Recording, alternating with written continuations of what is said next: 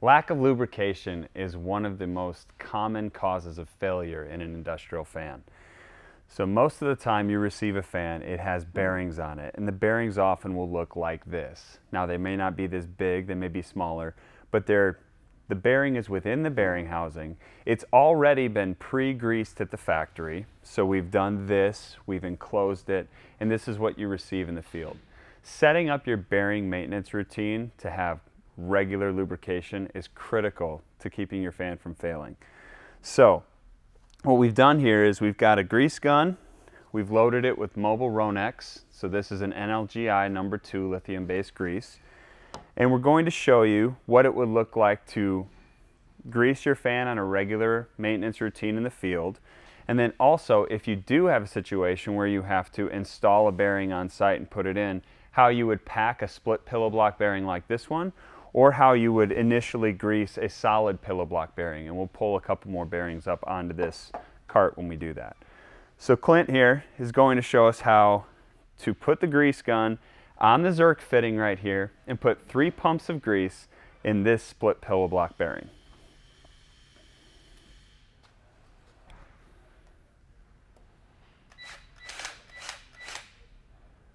All right. So he made sure he was completely over the Zerk fitting. He did 3 pumps of grease in there, and you could see some leftover grease residue. So we just pumped this one with a little bit of grease, extended its life a little bit longer. Now you'll want to follow the IOM manual that you get from your bearing manufacturer, and you want to grease it on that schedule. Centrifugal fans are high wear machines. They're spinning fast. A lot of times they're at the top of the rotation range that you're allowed to get to with these bearings. So you'll definitely want to consult your IOM right away. We've seen situations where customers thought they received bearings and, well, these are pre-greased at the factory. They should run for quite a while. Sometimes you'll find you need to grease them twice a week, once a week. Make sure you check that right away and you don't run them too long and get dry, and you can have a big time failure. So if you did have a failure, I'm really sorry. This is how you assemble your bearings. So you get your bearings set in here.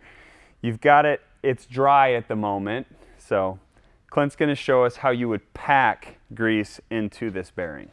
We take our automatic grease gun, and we actually, in the sides of the block next to the bearing, we fill both sides up to the top. And we also take our pointed end on our grease gun and we'll put it in this little opening, and what that does is that actually gets lubrication, grease, into the bearing itself. So we'll pack the bottom, we'll put the Zerk there, and we'll actually spin the shaft while we're putting grease in there and watch for it to come out of both sides all the way around.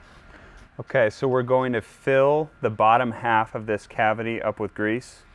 We pack the side corners full up to the top, and then down at the bottom where this bearing sits, it's actually raised up off of the block.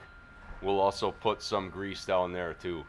So there's 2 things we're doing. We're filling this cavity down here, and then we're physically putting grease in through this hole right here so that it comes out both these sides? Yep. Okay, and then what about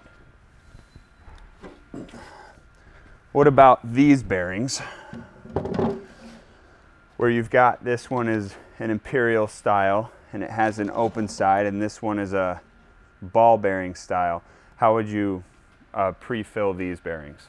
These come from the factory with some grease in them, but there is a chart that we follow where it's the same thing with the Zerk there. We'll take the gun, push it onto the Zerk, and put our necessary amount of lube in there.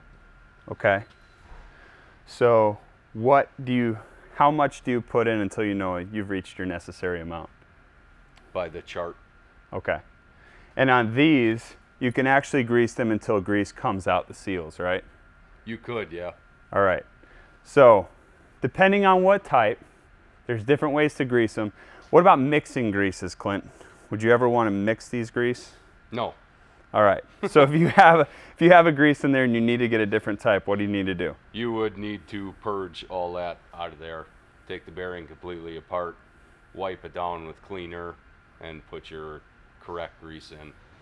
All right, so mixing grease can have really bad consequences? I don't recommend it, no. All right, thank you. Uh-huh.